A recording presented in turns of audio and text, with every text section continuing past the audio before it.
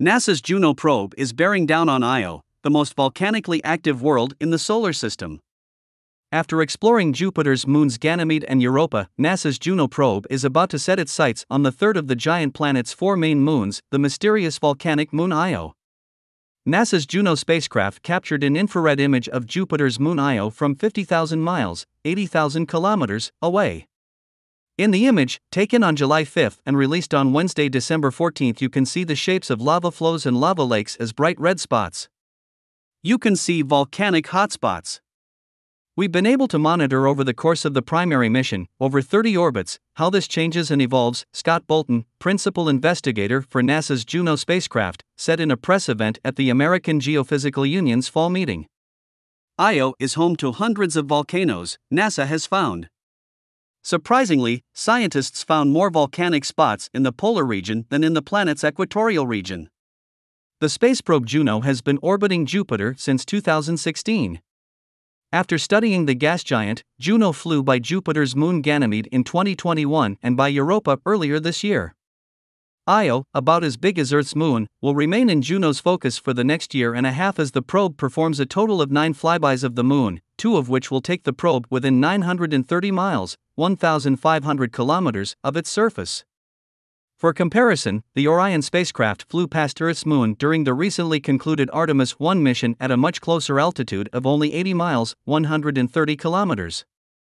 The flybys, NASA said in a statement, will enable scientists to perform the first high-resolution monitoring campaign of the magma-encrusted moon, studying Io's volcanoes and how volcanic eruptions interact with Jupiter's powerful magnetosphere and aurora.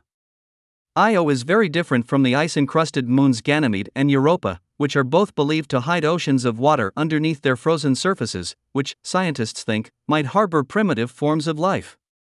Io's surface, on the contrary, is covered in lakes of lava spouting from hundreds of volcanoes scattered on the moon's surface. Some of the lava geysers erupt into heights of dozens of miles, or kilometers, according to NASA. Although Io is unlikely to host life, unlike Ganymede and Europa, scientists are still eager to get a detailed glimpse of this moon, which is the most tectonically active body in the entire solar system. The observations of Io are part of Juno's extended mission, which commenced in 2021. The team is really excited to have Juno's extended mission include the study of Jupiter's moons, Juno principal investigator Scott Bolton of the Southwest Research Institute in San Antonio said in the statement. With each close flyby, we have been able to obtain a wealth of new information. Although Juno's sensors were primarily designed to study the gaseous giant, they have been delivering outstanding results also during the examination of the Jovian moons, Bolton added. The flyby of Ganymede in 2021 produced a flurry of papers on the moon's surface, magnetic field, interior and interaction with Jupiter's magnetosphere. The September 2022 flyby of Europa generated the first-ever 3D observation of the icy world's frozen shell. Measurements from Juno's microwave radiometer (MWR) instrument even allowed the team to peer underneath Europa's and Ganymede's ice cover for the first time. The instrument was able to measure the structure, purity and temperature of the moon's water ice and their underlying oceans up to the depths of 15 miles, 24 kilometers.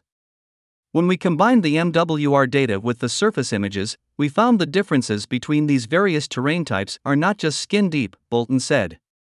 Young, bright terrain appears colder than dark terrain, with the coldest regions sampled being the city-sized impact crater Tros.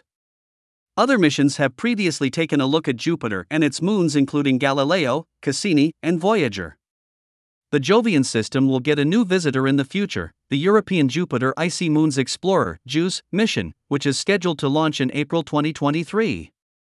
It will take 8 years, however, before JUICE reaches its destination.